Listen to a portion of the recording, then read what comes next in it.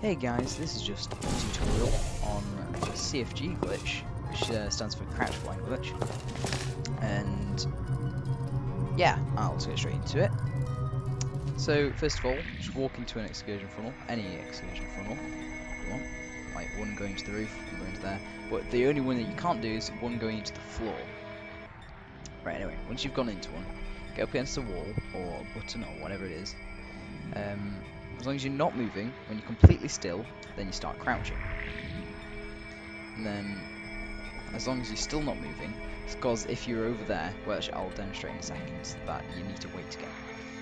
So, yep, now, while still holding crouch, you can just hold forwards, and boom, fly. That's it. Easy as that. Right, so, now with one on the roof, do exactly the same thing. But the only thing that you have to be wary of is that you don't jump into the excursion funnel, because if you do, that means you can't crouch, and therefore you won't be able to do the glitch.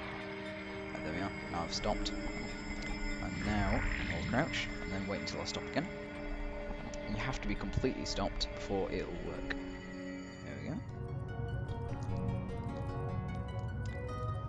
Alright, if you know how to bunny hop, you can do bunny hopping sort of movements whilst holding, such as holding the right mouse button whilst moving your mouse to the right, and the same with the left, and you can move a bit faster. But you can also just do it without that and just use the arrow keys.